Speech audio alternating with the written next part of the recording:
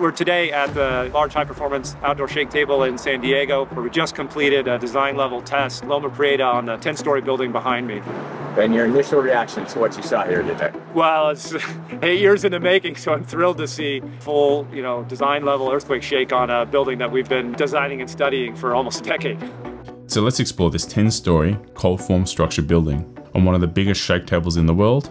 Ben Schaefer, the Hackerman Professor of Civil and Systems Engineering at Johns Hopkins University. Tara Hutchinson, I'm a professor in the Department of Structural Engineering at UC San Diego. So this facility, funded by the National Science Foundation, total game changer for earthquake engineering, and recently upgraded additional investment from the National Science Foundation so it could operate in X and Y and Z. The motions that we viewed today demonstrated that that table upgrade was critical to the science that we do here. Most earthquake tests happen in labs on smaller, simpler scaled models, but in this, we can test a full structure weighing up over 2,000 metric tons, being subject to the full force of some historical earthquakes. There's really only two places in the world that you could even get close to testing like this. The other one's indoors and you can't go this high. So this is it. If you want to look at, higher rise innovation for a system like this or whatever, we're the only place on the planet where it's possible. This building's made up of cold form steel panels. It's a really great material. It's sheet metal that is really rolled and formed into the final shapes that you'd be interested in. So you can think of like a vehicle sheet steel. When you form it into the desired shapes, you do that while it's cold. It's at room temperature. So you end up with a higher strength material than traditional steels. You also end up with something that's of high precision, right? So you can cut it, you can use it in a prefabricated sense. It's light. It's light. It started out with sheet steel. So you can transport it, you can move it around. And in earthquake-prone regions, lightening up your structural system is going to be critical because Newton's law doesn't go away. Force is mass times acceleration. If you reduce the mass, then you've automatically reduced the forces. That's really what we want to do as structural designers. But the idea is to make a building that can be built off-site, shipped and lifted into place and built with cranes, making it simple, quick and efficient. Other benefits that they're trying to aim for is something that's easy to fabricate, recyclable and also fireproof at the same time. So trying to wrap up many different parts that could be very hard to put in a single structure. I think we're already seeing that our ability to understand this system, even though it's taller than we've gone before, stronger than we've gone before, is actually pretty well controlled. So we saw a response in terms of magnitudes, at least visually, that make sense to us, that are similar to what we've been predicting in our models. So as engineers, we're pretty excited that we're on the right path with this kind of innovation. So this test is more than just testing an individual building, but trying to push the codes down a more sustainable and better route, pushing MCC construction into the future. One big message, if we have to get it out, is to push the envelope for the use of light, high precision, full-form steel materials like this in some moderate high size zones.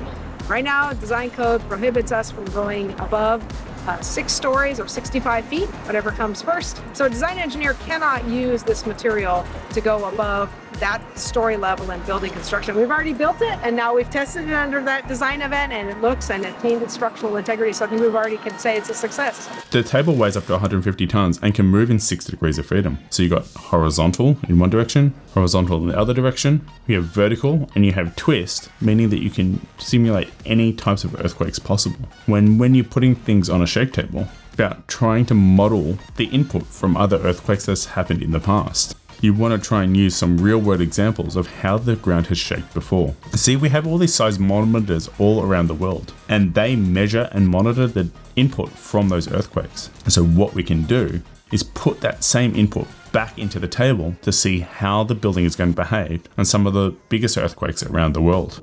So today we did two earthquakes. Two earthquakes. One was an earthquake that originally happened in Turkey, and the other was the Loma Prieta earthquake. Real earthquake motions out in nature, they impart varying levels of excitation in both directions. Here we have the opportunity to study those motions and how they propagate through a building in both directions as well. So we're looking at maybe 2 to 3 or even 4 times that at the roof, actually. And so it's the roof-mounted equipment, it's the roof diaphragm, and the roof shear walls and other parts of the structural system that are going to feel those larger accelerations.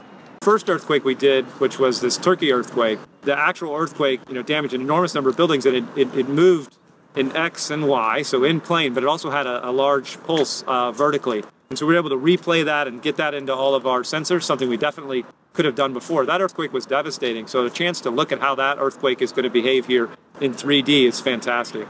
But more exciting was the design level earthquake we did, which was a scale off of Loma Prieta from San Francisco. That was what we would call a design earthquake event. It actually has a likelihood of returning every 475 years. So, you know, in our lifetime, we might not see it, but is our lifetime happening tomorrow, or is it happening next week, or is it really happening 475 years from now? So we have to be prepared for that, and performing tests like this allow us to have some confidence that we are prepared for that, let's say, less frequent event. But this is actually what a design engineer would be required to design for. So we've scaled it towards that expectation. So we're watching the building, very intent on how it's behaving, and we can definitely see that the building actually behaves with a little bit of twist. And there's some technical things between the center of mass and center of stiffness, and we know they're not exactly aligned, so we expect some. But if we had just moved in X or just moved in Y, we would not have excited that mode the same way when we did that swoop, just like Loma Prieta really did in X and Y. So that table upgrade, all the difference for the science we made today. So designers can't use this material for anything over 6-story. We only have one landmark data set up to 6 stories. Now we can help push the envelope in design codes and show folks that we can really do it. At the base of the buildings, we can feel accelerations of up to at least 1G. At the top of the building, that's amplified by 3 to 4 times. So it could be 3 Gs at the top. Because of those dynamic actions and dynamic waves superseding on top of each other, meaning that the effect on the top of the building is substantially more than the effect at the base. One quantitative measure for us is peak ground acceleration. On a shake table, that's really peak input acceleration because the table replicates that. Yeah. Here we imparted a peak input acceleration on the order of 0.3 Gs, that's 30% of gravity in one axis, and almost 0.5 Gs in the other axis. So, you know, real earthquake motions out in nature, they impart varying levels of excitation in both directions. Here we have the opportunity to study those motions and how they propagate through a building in both directions as well. So we're looking at maybe 2 to 3 or even 4 times that at the roof, actually. And so it's the roof mounted equipment, it's the roof diaphragm and the roof shear walls and other parts of the structural system that are going to feel those larger accelerations. So how do we actually get the results out of this building, and what are we actually testing? The building is wired up with many sensors and cameras and visuals of the critical components that we want to see. We want to see how the stresses and strains go through the building, how the connections distort and deform. We also want to get the input about how they actually deform through the system, because after the fact you may just see the damage, but how did it actually get there? So what you want to do is put the sensors on the actual components, see the strains that go through it, read it back to a monitoring system that you can then put back into the simulation and see how it actually affected and behaved. And those little interactions means that we can change the design, tweak it and make it better, because we analyze the stresses, we analyze the strains. We're going to see, but if we just change it around a little bit more, maybe we can make this area a little bit stronger or deform in a different way to perform better. The additional things that we also monitor is how the building drifts, the accelerations that we see on certain floors, so how much dampening or dissipation is actually happening in the system is extremely important. So we track every single performance and behavior on every single floor, up and down the building, and how each component behaves. That collapse potential is in the mind of society, but there's also the functionality aspect. So the ingredients inside of a building have to move with that building. The more they move, the more we have to design them to detach and move with the building, so to speak. So it's good that the building did not move that much, and if we can transmit those forces, carry that load throughout the structural core, then we can be comforted that the structural system does what it needs to do, and the non-structural systems, the things that really make it functional for us in society, they also can accommodate those, let's say, moderate movements as well. So visually, yeah, you're standing back and you don't see significant or appreciable movement, but that's a good thing. The final motion you saw was what we would call a design earthquake event. We expect the structural system to be stable and retain its integrity. We anticipate some non-structural damage, some of the finishes, doors, potentially perimeter or exterior finishes. We have a variety of piping systems in the building, gas lines, fire sprinklers. We may see some damage of those non-structural systems in the building, but overall the building from a load-bearing perspective should be quite stable and of high integrity.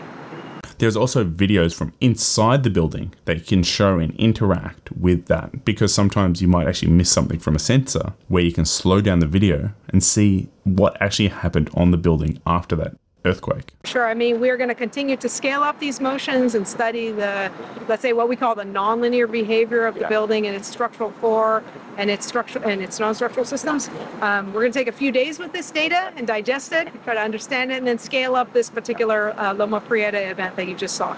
And these details are really important, as with any building, it's not just did the building survive, but if it's not functional, mean it's not resilient. Can it be repaired? Can it be adjusted? Or does it need to be knocked down? Because if it needs to be knocked down, it's not really long-term efficient.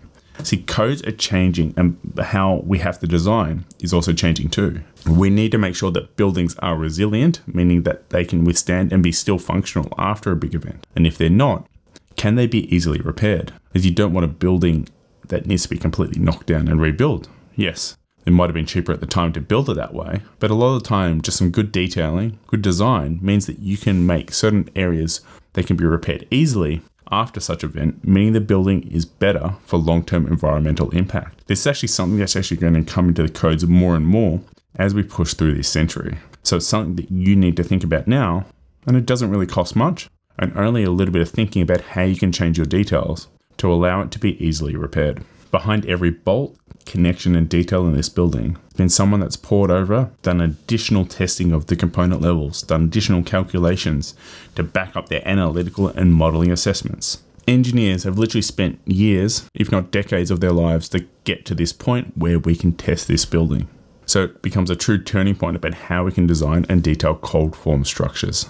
Versus the really small scale laboratory tests we've done before. So we've been testing single fasteners and moving them back and forth and understanding how this level of damage means this kind of strength. And then now we do it on a full scale building. If we can correlate that all together, then we can enable engineers to model this thing at essentially any scale they like and know exactly that the performance will be true.